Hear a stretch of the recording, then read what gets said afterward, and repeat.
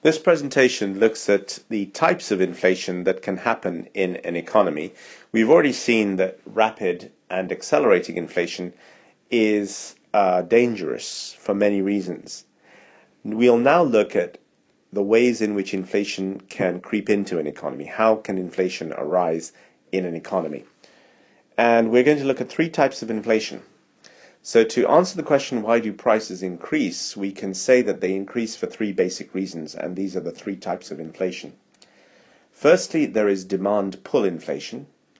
Then there is cost push inflation. And finally, perhaps the most complicated and hardest to understand, is money supply inflation. Thankfully, it also happens to be the rarest type of inflation, and therefore the least important. Anyway, let's have a look first of all at demand pull inflation. This type of inflation is a situation happens when aggregate demand rises faster than aggregate supply. So AD is rising much more quickly than AS, than aggregate supply. Now, aggregate demand is the combined desire to spend of everyone in the economy, the combined desire to consume. And everyone includes households, firms, governments, and foreigners. So the combined desire of these four sectors of the economy to spend or to consume gives rise to aggregate demand. Aggregate supply is the ability of the economy to produce goods. And therefore, when aggregate demand is greater than aggregate supply, there is effectively a shortage of goods in the economy because sectors in the economy are trying to consume faster than the economy can actually produce goods. And this leads to the prices of goods in the economy going up. This is what we call demand pull inflation. By the way, it also leads to more imports, because if the economy is not producing enough goods to satisfy the desire of everyone in the economy to consume, then these demanders will then buy foreign goods. So imports will also go up in this situation. But the main effect is that aggregate demand, being greater than aggregate supply, will pull up the prices of goods, and this is demand pull inflation. Cost push inflation occurs when there is an increase in the cost of factors of production, such as oil, which leads to an increase in the actual cost of production and means that goods are sold at higher prices because they cost more to produce. So cost push inflation is very simple to understand. But more complicated and difficult is money supply inflation. The equation that we use to understand money supply inflation is MV equals PT. This is the quantity theory of money equation, or money supply inflation equation. So we have to look in detail as to what each of these terms means. M is the money supply. V is the velocity of circulation. P is the general price level. And T is the number of transactions. So let's look at each of these in turn. Imagine the amount of money in the economy is £100 million. Now, V is the velocity with which the money is circulating in the economy. How fast is the money going round? Let's assume it's going round 10 times a year. So this 100 million is going round 10 times a year. Now, when we multiply M by V, we get 1,000 million. In other words, £1 billion. So on the right-hand side of the equation, we have £1 billion. Now let's look at, on the left-hand side of the equation, we have £1 billion. Let's look at the right-hand side. The right-hand side is P, which is the price level. And let's assume that everything costs on average £100 to buy. Now we know that on the left-hand side we have £1 billion.